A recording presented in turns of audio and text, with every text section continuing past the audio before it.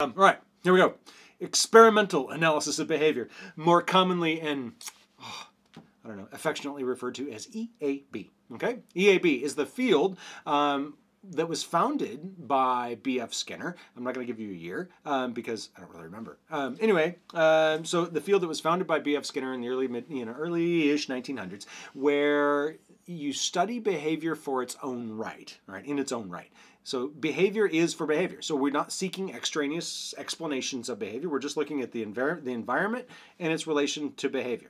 Experimental, meaning we are going to use experimental techniques. That particular technique that we are using involves single subject analysis or small n analysis, where we compare a subject to themselves or a subject to other subjects, but it's a very small comparison, so to speak, between other subjects. Also, we do not use statistical techniques for inference. All right, so we don't use inferential techniques.